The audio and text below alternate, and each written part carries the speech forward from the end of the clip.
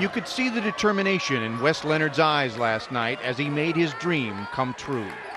A triumphant moment for the 6'2" kid from Fenville who nailed the winning shot in overtime.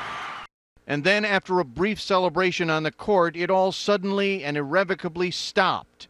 The jubilation of the crowd, including his parents, giving way to concern and then horror as the high school junior collapsed unresponsive. This afternoon, his coach recalled the agonizing moment. And I was just about in the locker room. Someone was screaming for me, and just the scream of someone calling my name like that, I knew something was probably wrong.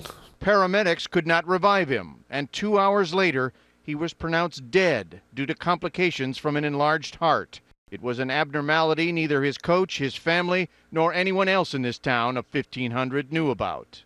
That layup Wes Leonard sank just hours ago gave his team a 20-0 record, a perfect season that will long be remembered as tragic.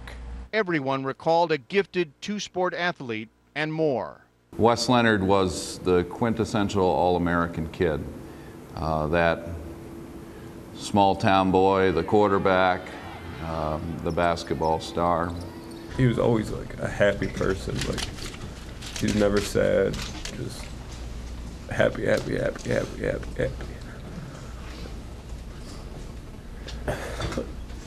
His coach remembered something else about the boy he called his friend. He had just an unbelievable passion for what he was doing, like whether it was sports, his friendships. He was so healthy. I don't know, it shouldn't have happened. Tonight in this small town, they mourn an athlete dying young. Dean Reynolds, CBS News, Fenville, Michigan.